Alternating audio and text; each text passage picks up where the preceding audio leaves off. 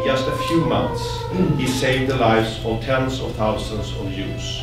He did so without the use of weapons. Instead, he was armed with Swedish passports that formally gave the Jews Swedish identity. It is high time to give Raoul Wallenberg the recognition his achievements deserves. Former Minister of Justice in Canada and Attorney General and a Member of Parliament, he's really best known as an ambassador of freedom. Where are the Raoul Wallenbergs of today?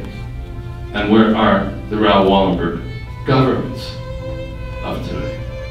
Wallenberg, the Jewish dog, but those who he was saving referred to him as the guardian angel.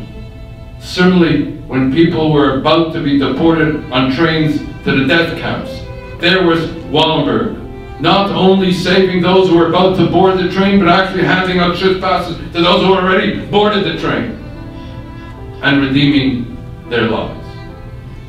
And it's his last rescue that may have been the most memorable one.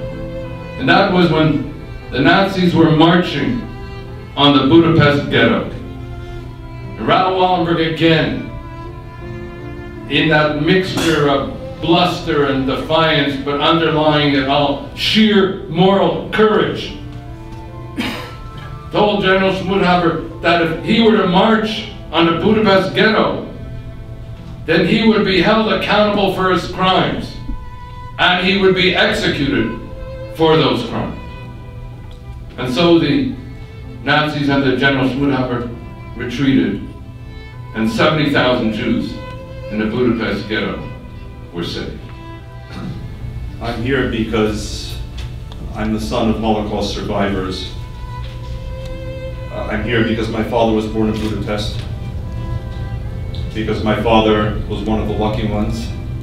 In the work of Thanks to Scandinavia, in its education, in its exchanges, in its teaching, we seek to keep alive the story of Raoul Wallenberg, to spread it and to challenge all of us who believe we're impotent.